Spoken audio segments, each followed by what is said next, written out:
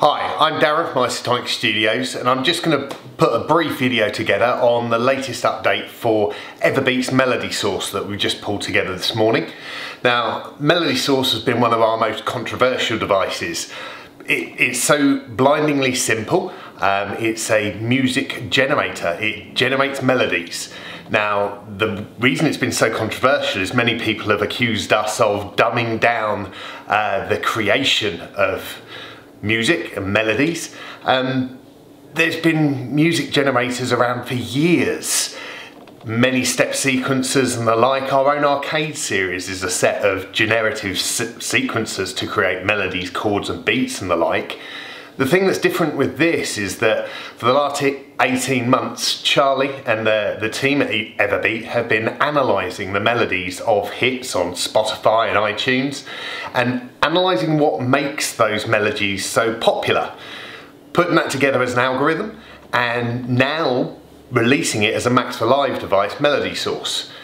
In essence, the device, with the click of a button and the selection of a few set choices, produces melodies millions of times over without repeating.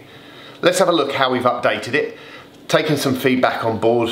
It's been one of our most popular devices to date, so it must be doing something right. Let's have a look at the device now. Okay, so Melody Source itself is a Max for Live MIDI device, so it will sit on a MIDI track and it sits in front of your instrument.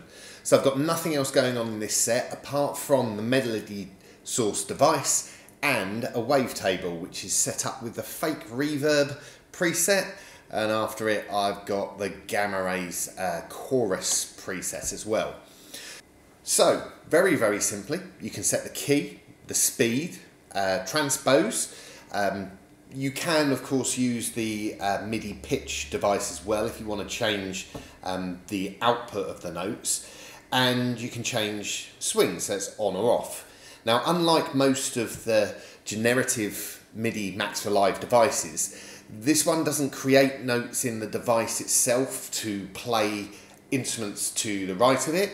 It actually exports its notes into the clip slots. So as you can see, I've dropped the Melody Source onto this track and it is actually armed.